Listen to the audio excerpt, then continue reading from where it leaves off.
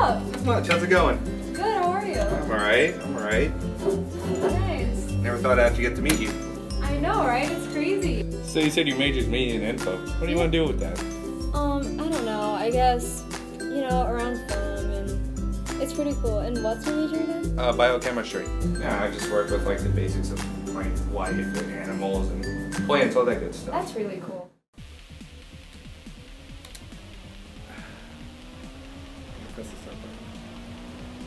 So man, how was your day with Emily?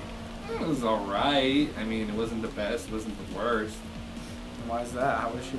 Well, the other day, this was like a day or two after the date, so I was going to my class in the biochemistry building, and then she decides to sneak up on me and pretend to bump into me. She claims to have a class in there.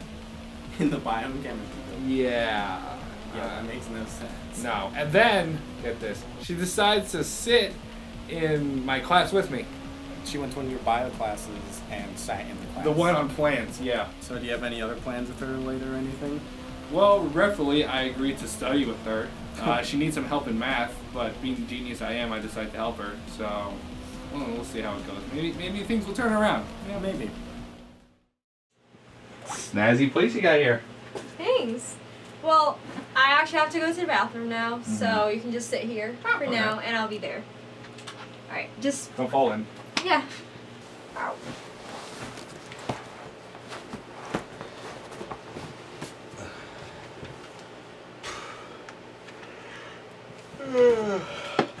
Huh?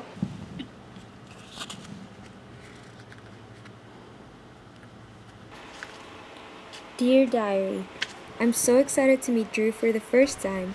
I bet he's gonna look super cute. Dear Diary, today I waited outside Drew's classroom and pretended to run into him. He seemed surprised, but super excited. I need to follow him. I followed Drew to his room and listened to him and his roommate talking. He said he wasn't interested in me. What are you doing? Did you just read my diary?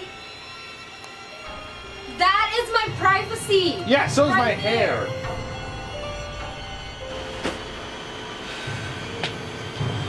You made a big mistake.